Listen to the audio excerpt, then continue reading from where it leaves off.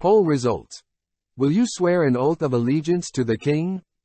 Members of the public tuning in to watch King Charles's coronation will be asked to swear their allegiance to the monarch. But how did Mirror readers respond to the news?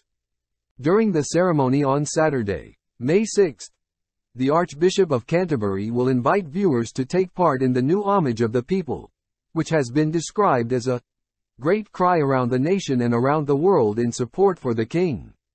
Before the oath is proclaimed, Most Reverend Justin Welby will say, all persons of goodwill in the United Kingdom of Great Britain and Northern Ireland, and of the other realms and the territories to make their homage, in heart and voice, to their undoubted king, defender of all. The coronation oath in full reads, I swear that I will pay true allegiance to your majesty, and to your heirs and successors according to law. So help me God. This comes as a friend of the king suggested Charles would be horrified by the public pledging allegiance to him. Broadcaster Jonathan Dimbleby, a close pal of the monarch, said the idea was ill-advised, adding, I can't think of anything he would find more abhorrent.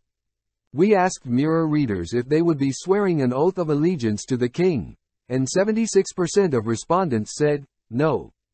A total of 5,866 took part in our poll, and around 4,433 said they won't be taking part in the declaration.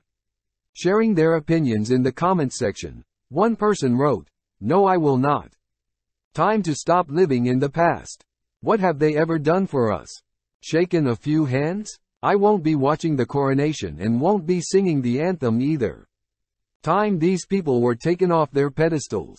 Another penned, surely as upstanding citizens as most of us are, with no criminal records, living decent lives, working, paying taxes, etc.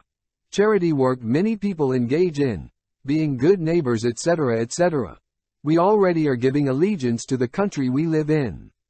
I am not a member of the Church of England either, so no, won't be swearing allegiance to the head of a religion I do not believe in.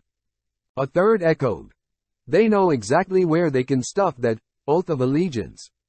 As if anyone with a functioning brain would swear allegiance to the royal scroungers.